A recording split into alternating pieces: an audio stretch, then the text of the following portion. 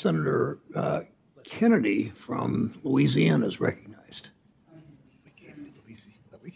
Thank you, Mr. Chairman. Mr. Secretary, the Biden administration has operated as Iran's best friend, hasn't it? No, I disagree completely, Senator. Well, Iran sold Iraq $10 billion, not million, $10 billion worth of electricity. But Iraq couldn't pay them because of our sanctions against Iran. Biden administration waived those sanctions, didn't it? Senator, so that Iran could get $10 billion. Isn't that a fact? No, Senator. Those waivers started under the Trump administration. That money is still in Iraq. That money has never been to Tehran. It will never go to Tehran. The first waiver was on July 2023, wasn't it? Senator, I believe those waivers started in 2018. The first waiver that the Biden administration did was July of 2023, wasn't it?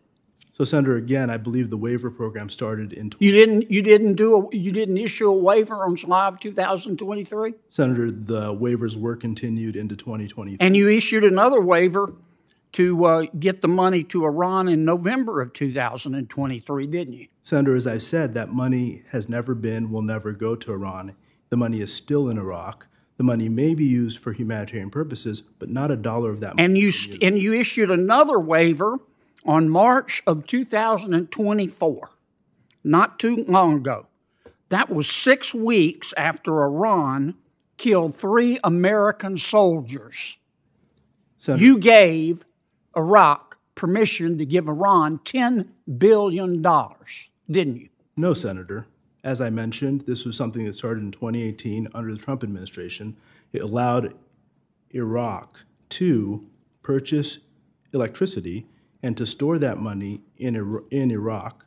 None of that money to date will ever go to Iran. The money is being held for humanitarian purposes. You're not telling the truth, Mr. Secretary. No disrespect, but that's just not true. Senator Menendez and Senator Scott made the point. We all know, unless you peaked in high school, you know that money is fungible. The Biden administration also paid Iran $6 billion to release 5 of our prisoners, didn't it? Senator, again, that money is in Qatar.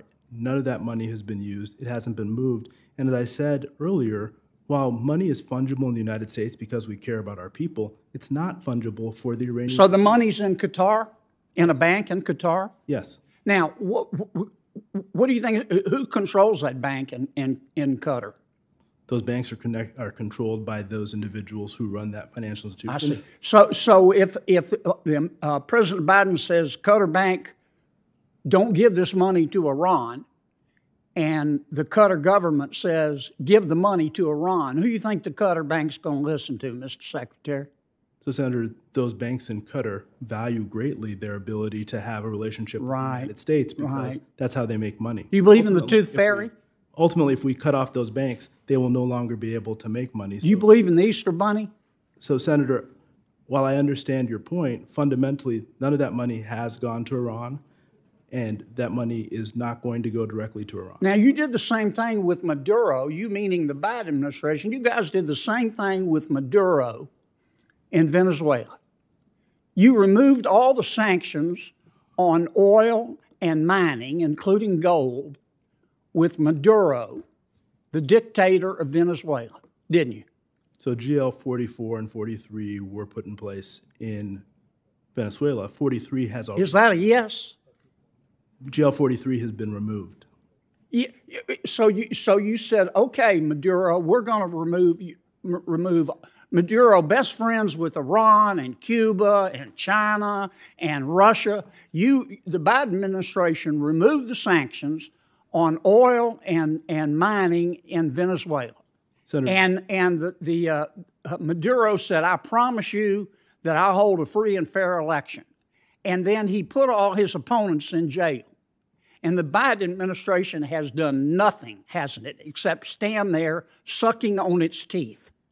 So, Senator, I want to say again, we provided general licenses. We did not remove the sanctions. The reason we did that was because we did not trust So what we can do The with those sanctions on Maduro's oil are not there, are they? General License 44, which gives permission for the sale of oil, expires on April 17th, which will then put those sanctions back in place. We did not remove the sanctions. The problem you folks have is that you want to quote Socrates in the middle of a bar fight. Iran is not our friend. Venezuela is not our friend. President Biden keeps giving them money to buy weapons to try to kill us. Senator, do you not understand that? Sanctions on the Iranian regime.